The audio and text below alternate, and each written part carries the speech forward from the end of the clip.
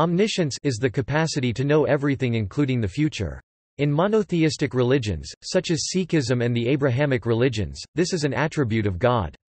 In some other religions that do not include a supreme deity, such as Buddhism and Jainism, omniscience is an attribute that any individual can eventually attain. Islam. In Islam, Allah is attributed with absolute omniscience. He knows the past, the present and the future. It is compulsory for a Muslim to believe that Allah is indeed omniscient as stated in one of the 6 articles of faith, which is to believe that Allah's divine decree and predestination. Say, do you instruct Allah about your religion? But Allah knows all that is in the heavens and on the earth. Allah is knowing of all things.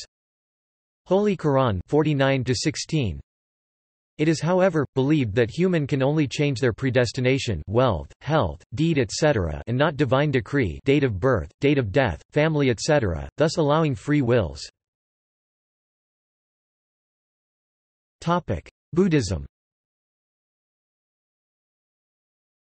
The topic of omniscience has been much debated in various Indian traditions, but no more so than by the Buddhists. After Dharmakirti's excursions into the subject of what constitutes a valid cognition, Santaraksita and his student Kamalasila thoroughly investigated the subject in the Tattvasamgraha and its commentary the Panjika. The arguments in the text can be broadly grouped into 4 sections.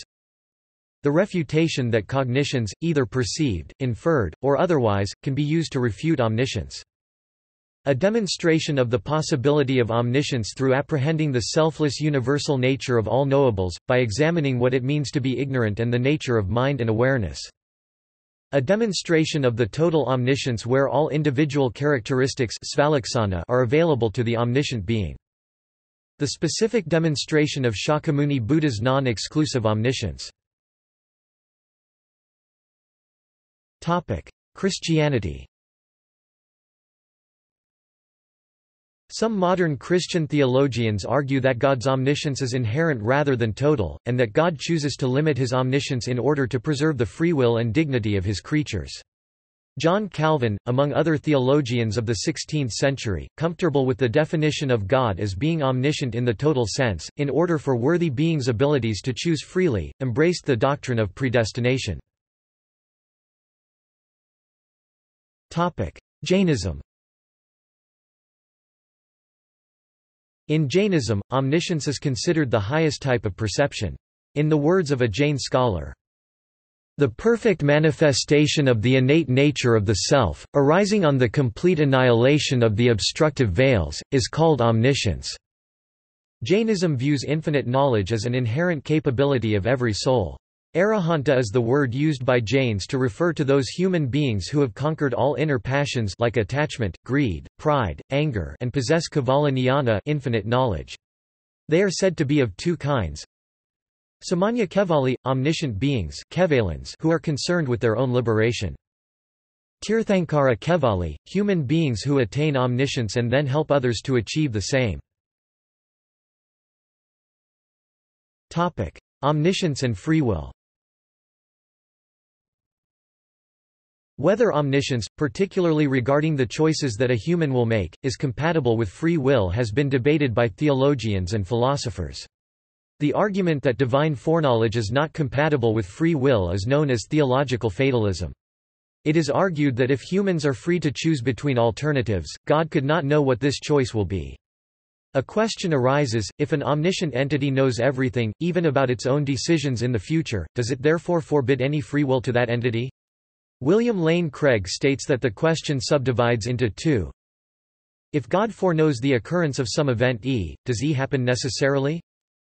If some event E is contingent, how can God foreknow E's occurrence? However, this kind of argument fails to recognize its use of the modal fallacy. It is possible to show that the first premise of arguments like these is fallacious. Omniscience and the privacy of conscious experience. Some philosophers, such as Patrick Grimm, Linda Zagzebski, Stefan Torre and William Mander have discussed the issue of whether the apparent exclusively first-person nature of conscious experience is compatible with God's omniscience. There is a strong sense in which conscious experience is private, meaning that no outside observer can gain knowledge of what it is like to be me as me. If a subject cannot know what it is like to be another subject in an objective manner, the question is whether that limitation applies to God as well. If it does, then God cannot be said to be omniscient, since there is then a form of knowledge that God lacks access to. The philosopher Patrick Grimm most notably raised this issue. Linda Zagzebski tried to avoid it by introducing the notion of perfect empathy, a proposed relation that God can have to subjects that would allow God to have perfect knowledge of their conscious experience. William Mander argued that God can only have such knowledge if our experiences are part of God's broader experience. Stephen Torre claimed that God can have such knowledge if self-knowledge involves the ascription of properties, either to oneself or to others. Patrick Grimm saw this line of reasoning as a motivation for accepting atheism. See also: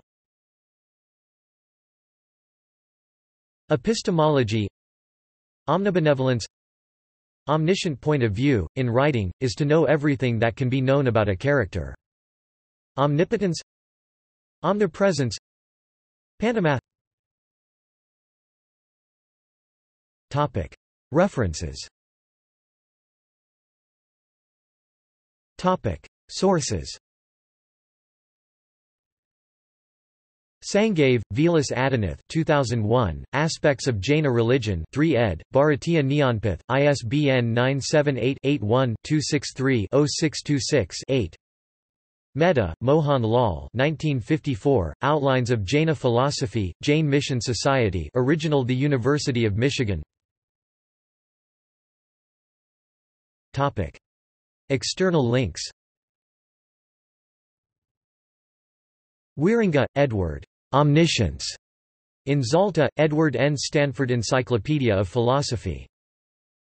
Omniscience and Divine Foreknowledge article in the Internet Encyclopedia of Philosophy. Is God all-knowing?